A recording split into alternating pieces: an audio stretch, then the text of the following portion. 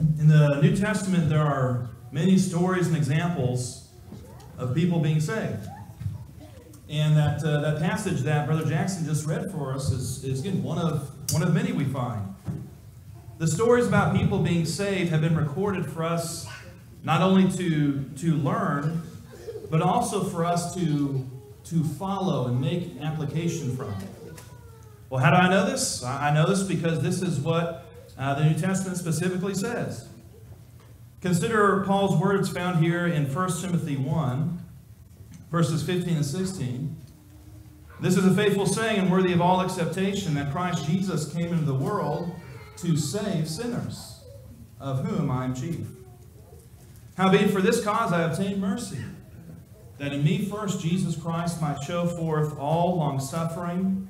And then notice what he says here, for a pattern to them which should hereafter believe on him to life everlasting.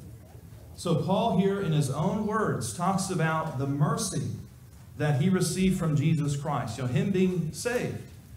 And he's telling us that how he was converted, that is an example, or that's a pattern for us to follow if we too are going to believe in Jesus Christ to life everlasting. And so the stories in the Bible about lost people being saved, they are meant to be followed. They are patterns for us to repeat. The Christians in ancient times weren't saved one way, and we today are saved a different way. People who are saved today are saved the exact same way as those first Christians we read about in the pages of the New Testament. And so this morning, my main focus is going to be on Paul's conversion and the purpose of baptism. And I will also quickly mention other important aspects of conversion. So if you have your Bible, I encourage you to open it with me to Acts chapter 22. The book of Acts chapter 22, that's where we will start reading this morning. And we're going to start here focusing on Paul's conversion and the importance of baptism. The Bible teaches baptism is necessary to be saved. Now, just a moment ago, I read how Paul is an example or a pattern for us to follow if we too want to have salvation, if we want everlasting life. And so I'd like us to read two parallel passages this morning about his conversion. And again, the first one will be in Acts chapter 22, the book of Acts 22. Now, before I read this with you, and I think many of you know this, but in case there's someone who does not, there are many people in the world who do not believe baptism plays any role in salvation, has nothing to do with salvation. And I would encourage you that if you have doubts or if you have questions about the purpose of baptism, I'm more than willing to study with people, if that's something you would want. But I encourage you, first of all, and always regarding any topic, do your own study. Get a concordance. Look up passages which contain the word baptism, and just simply read through that context in Scripture. Read, that paragraph or that chapter if you're willing to read that much, and think about what the Bible itself is telling you about this teaching called baptism. And I'm confident that anyone who truly believes in the Bible, who's receptive to what the Bible teaches, that person can see for himself or herself that baptism is necessary to be saved. I think the Bible's just crystal clear on that. Well, if the Bible is clear on this point, then why is it that there are people who believe baptism plays no role in someone's salvation? Well, the simple answer is they've been taught by a denomination that it's not important. That's really the bottom line. And you could ask that question about anything. Why are there some folks today who believe that it's a good thing to pray to the Virgin Mary, even though the New Testament makes no mention of that? Well, they've been taught some kind of tradition. They've been taught some kind of belief that does not come from the Word of God. And simply, again, that's the simple answer why there are people in the world who believe baptism is not important, even though as we look at the Scriptures plainly teach it is important. So with all that in mind, let's read from Acts 22. Acts 22, we're going to start with verses 6 and following. And as we read this passage, there are three people that we find here. The first is Saul, who we're more familiar with by the name of Paul. Right? So we read about him, Saul, a.k.a. Paul. We also read about Jesus. And then another important figure that we find in this passage, and also another passage we'll look at, is a man named Ananias. Ananias was a faithful disciple, and he received instructions from Jesus to go to Paul and speak with Paul and do several important things. So these are the three main people we find in this passage. Saul, a.k.a. Paul, Jesus, and Ananias. So Acts 22, starting with verse 6. Again, these are the words of Paul. He says, "It came to pass that as I made my journey and was come nigh to Damascus about noon, suddenly there shone from heaven a great light round about me. And I fell into the ground and heard a voice saying unto me, Saul, Saul, why persecutest thou me? And I answered, Who art thou, Lord? And he said unto me, I am Jesus of Nazareth, whom thou persecutest. And they that were with me saw indeed the light and were afraid, but they heard not the voice of him that spake to me. And I said, What shall I do, Lord? And the Lord said unto me, Arise, and go into Damascus, and there shall be told thee of all the things which are appointed for thee to do. And when I could not see for the glory of that light, being led by the hand of them that were with me, I came into Damascus.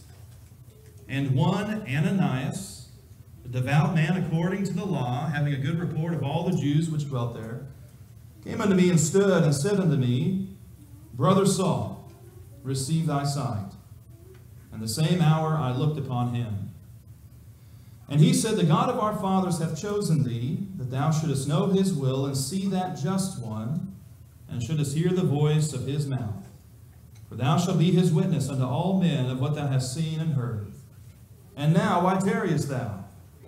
Arise, and be baptized, and wash away thy sins, calling on the name of the Lord.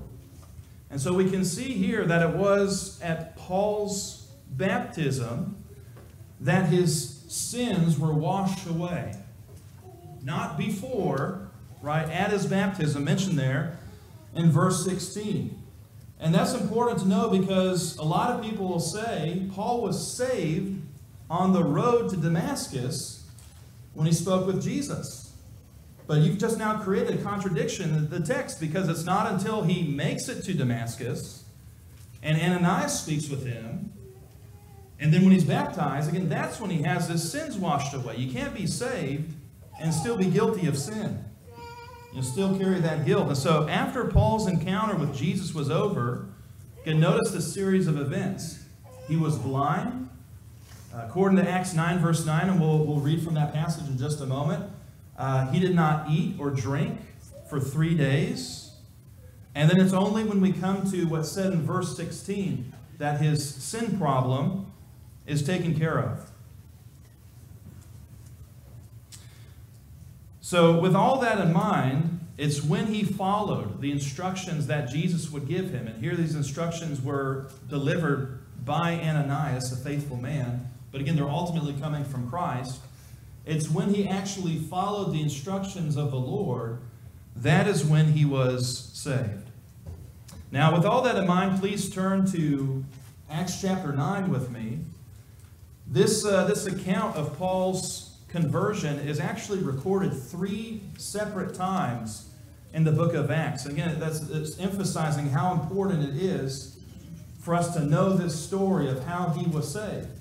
Again, he told us himself that his conversion is a pattern for us to follow if we too want to believe in Christ and have life everlasting. So here in Acts 9, this is a parallel account of what we've just read in Acts 22. And if you follow the chronology of Paul's conversion, it's only after he was baptized that things take a positive turn in his life. Now, I encourage you to read all of Acts 9 in your free time. Read all the book of Acts in your free time.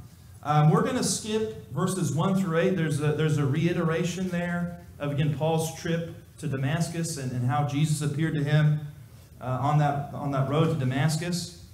If we start there with verse 9, Acts 9, verse 9, again it says he was 3 days without sight, and neither did eat nor drink. So after his encounter with Jesus, again, he's stricken with blindness, and he now engages in a complete fast. No food and no water for a total of 3 days. Now let's continue reading, because there's some additional information here regarding Jesus and Ananias and the conversation they have. And these details are not recorded in Acts 22. So let's start with verse 10, Acts 9, verse 10. And there was a certain disciple at Damascus named Ananias, and to him said the Lord in a vision, Ananias. And he said, Behold, I am here, Lord.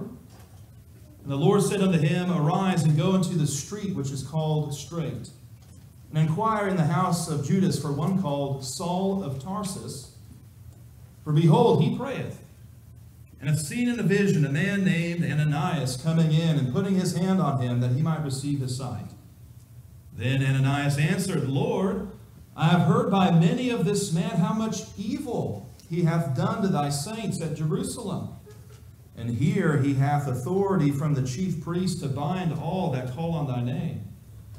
But the Lord said unto him, Go thy way, for he's a chosen vessel unto me, to bear my name before the Gentiles and kings and the children of Israel. For I will show him how great things he must suffer for my name's sake.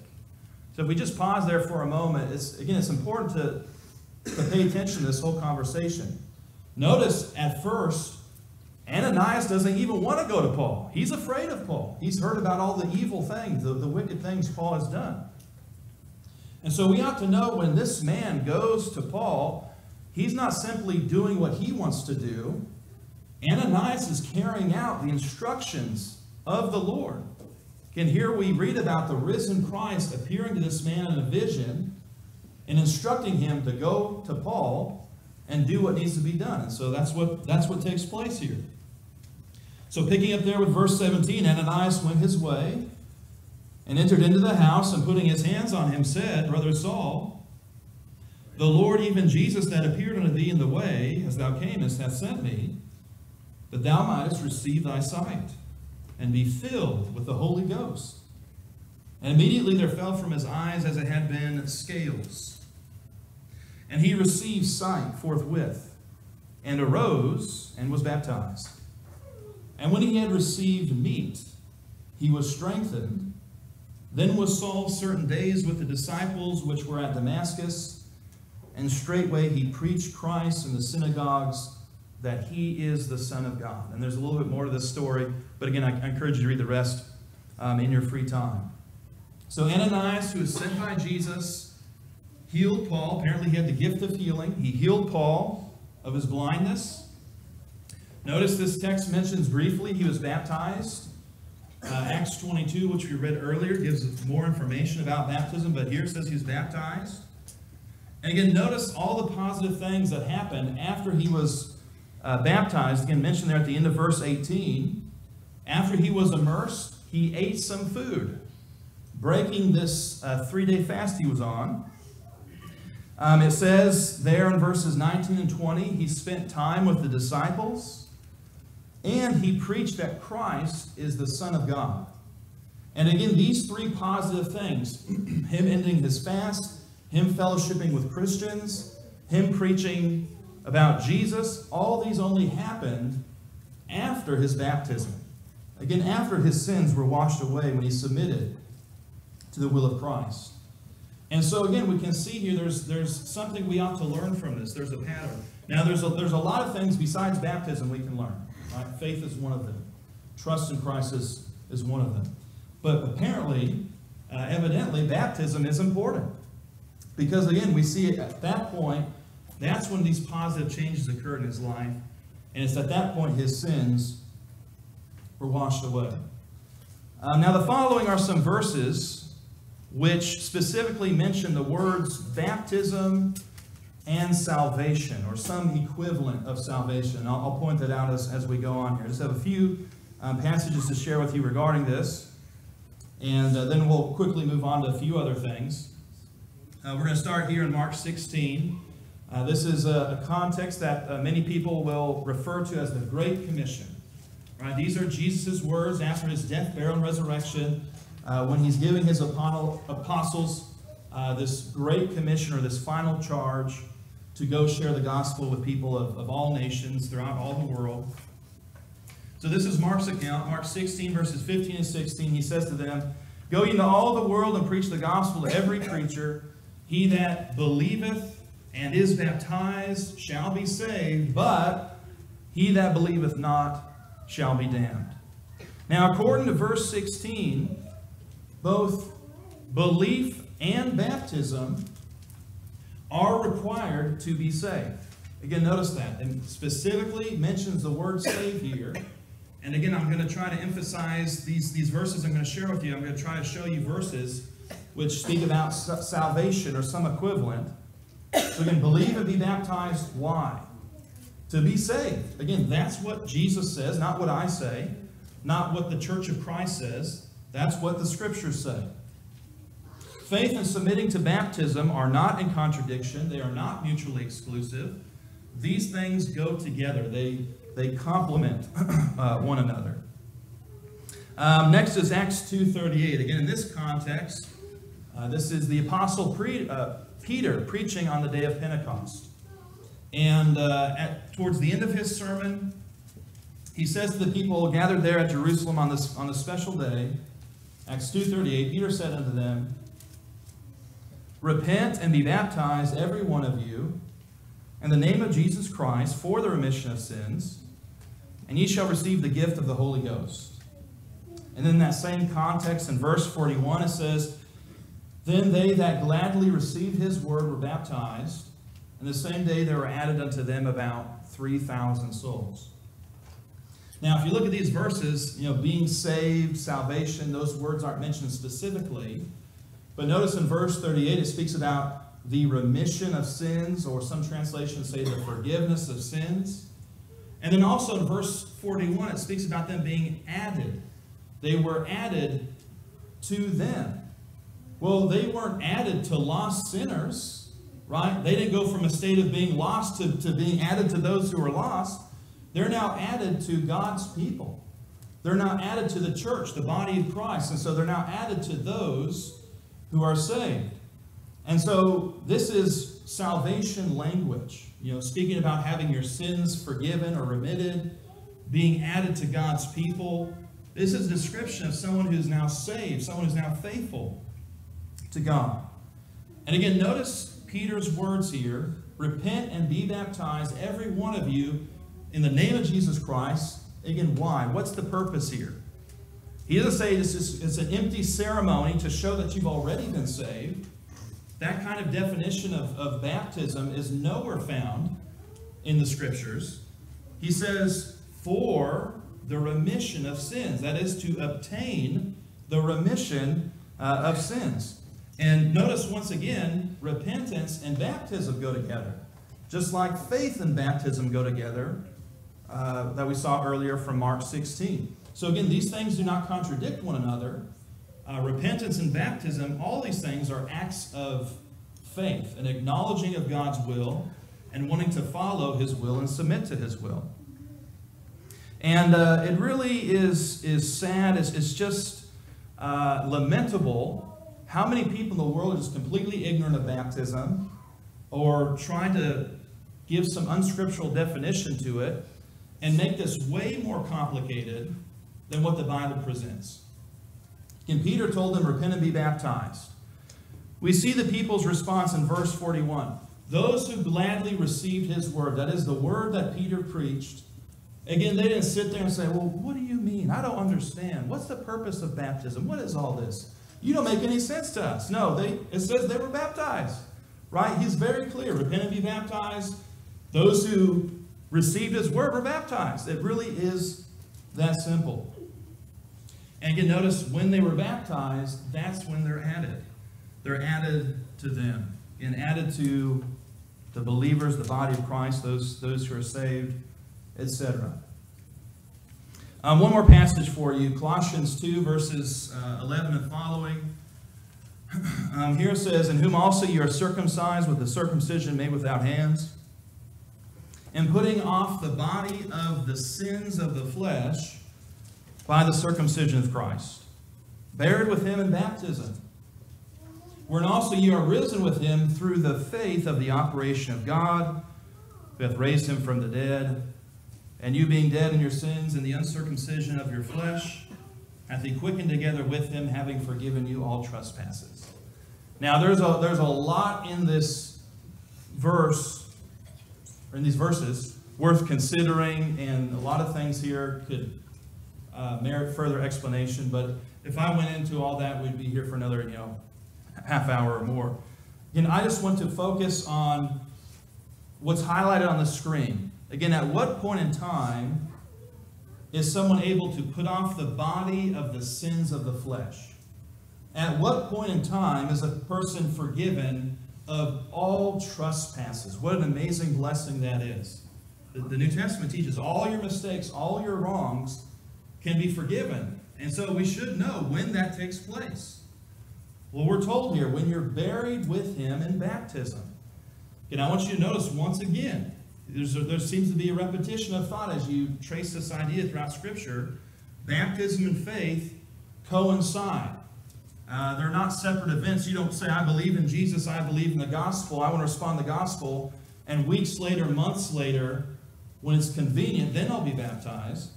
No, notice, faith is actually connected to the very act of baptism itself. Right? Buried with him in baptism, and then risen with him through what? Through the faith of the operation of God. So again, if a person has genuine faith in the gospel message, they're going to submit to this important teaching that Christ himself commanded and that the apostles commanded. So again, just as we read in Acts 22:16, when Paul was told by Ananias, why are you waiting? Get up, get baptized, and wash away your sins, calling on the name of the Lord. We see that same concept here. And it's when a person is buried with Christ, that's when the body of the sins of the flesh is removed from that person. And it's a highly symbolic way of just saying all their sins are removed. They're forgiven of all trespasses. Now, with all that in mind, the New Testament does not teach baptism only.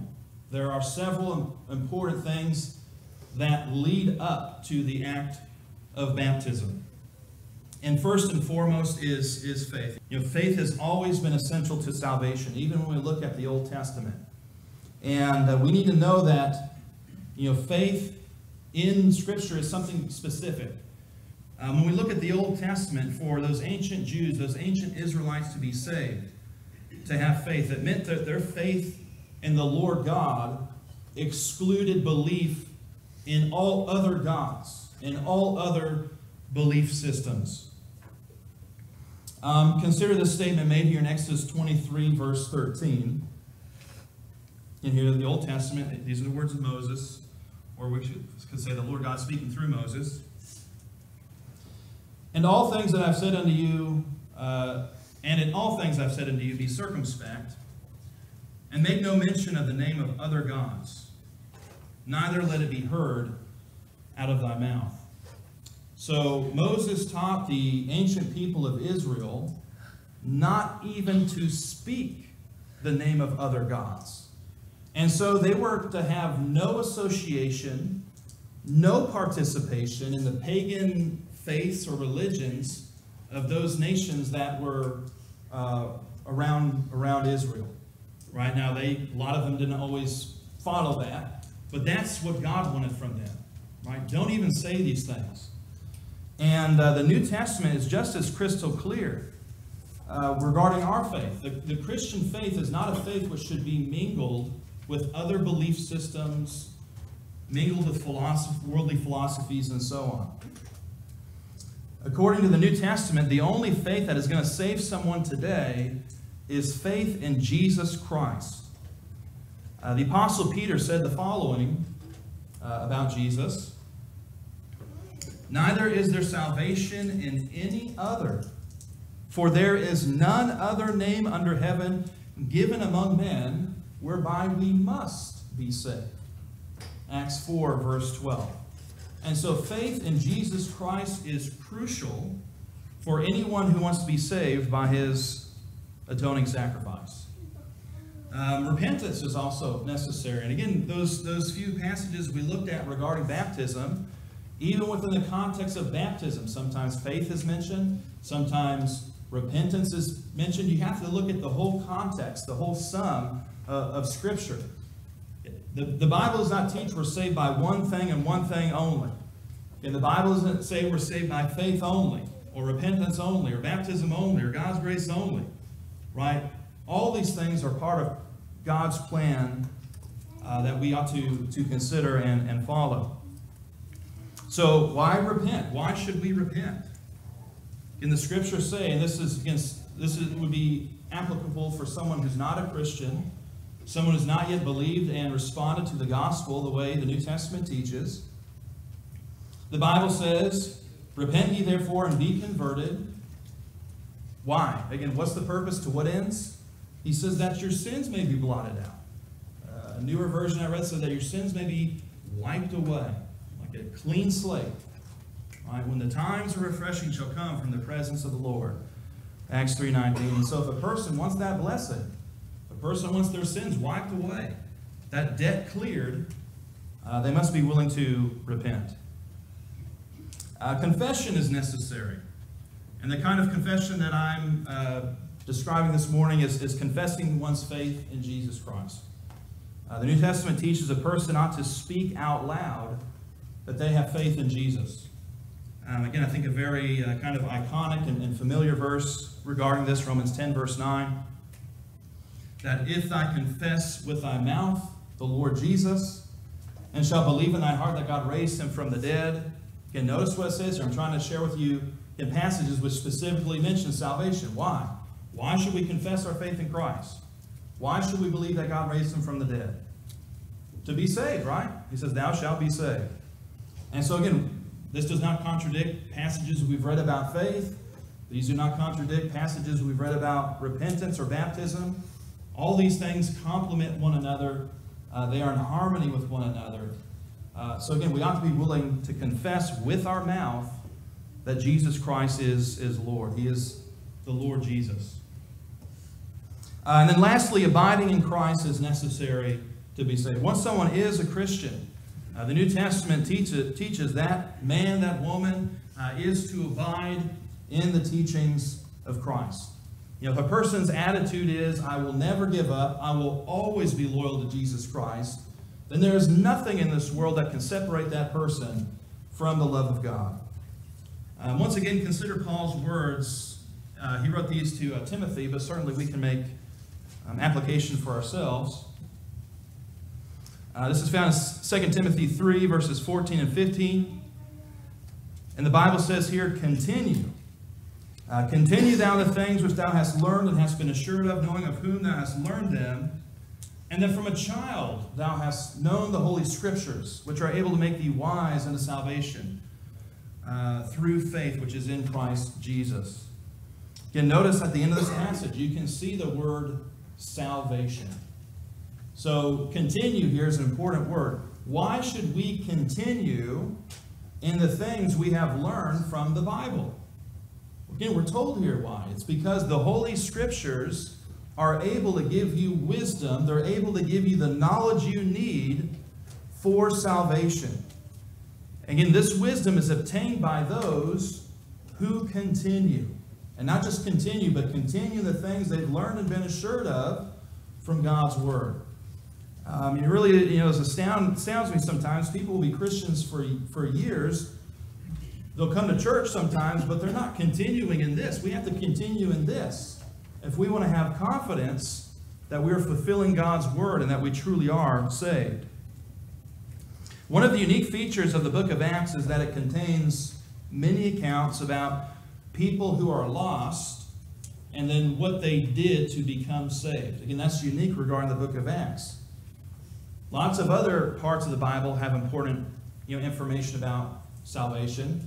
But when you read, for example, Romans all the way through Revelation, those books are written to churches and individuals who are already Christians.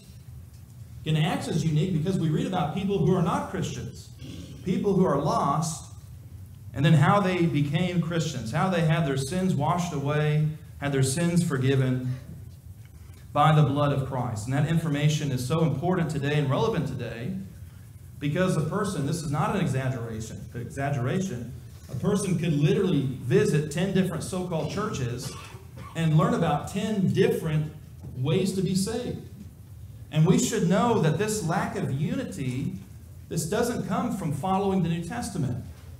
It comes from believing in teachings and traditions, which either just pick out one little bit of what the New Testament says, or following traditions which, again, were made up by men who do not have the Holy Spirit.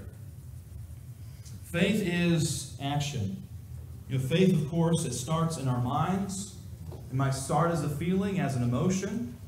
But ultimately, if we truly have faith, if we truly have trust or confidence in Jesus Christ, that's going to lead to action. We're going to act on that belief. And let me just quickly, run through this again in the proper order. I kind of went out of order this morning. But again, here in order, if a person genuinely believes in Jesus Christ, genuinely believes in what the Bible itself says, then he or she is going to respond by, again, mention belief here. They're going to believe in Christ, believe in the gospel message, believe that he went to the cross so not only you as an individual can have forgiveness, but all those who will also put their faith in him can have forgiveness as well. And again, the Bible isn't teach, well, that's it. It's just faith alone. You'll never find the words faith alone in Scripture except for in James 2, where it says a man's justified by works and not by faith only. That's the only place you'll find faith alone. Right? Real faith is connected to several other important acts of obedience or submission in following what the New Testament says. And one of them is repenting. If we have faith, we are to repent from dead works. We are to confess with our mouth that Jesus Christ is Lord. And we're to believe in him, believe everything the gospel says about him, that God raised him from the dead. We are to be baptized. This is something Jesus himself not only submitted to, but again, after his death, burial, and resurrection, when the New Testament has fully come into force, he commanded it. The apostles commanded it. And they tell us now that the New Testament has fully flourished, the purpose of baptism, right? Mark 16, to believe and be baptized. Why? To be saved. Acts 2:38, why? To have your sins remitted. Acts 22:16, why? To have your sins washed away. These are the biblical reasons for baptism. None of this foolishness about an outward sign of an inward faith, outward sign of inward grace. The Bible does not use that language anywhere in Scripture. And then once a person is buried with Christ, raised by their faith in the operation of the power of God, that is when all their trespasses are forgiven. And then the New Testament says, keep on keeping on. Right? Continue in the faith. Continue to learn and grow. Continue in that walk with Christ. And so if there's anyone here this morning who has not yet done these things, if you're subject to the invitation to become a Christian is always extended, and we can aid you in putting Christ on in baptism if you're ready for that. If you'd ever like Bible study, a personal Bible study, I'm always available for that. Just let me know. But if there's anyone who is subject to the invitation, please let us know by coming forward as we stand and as we sing.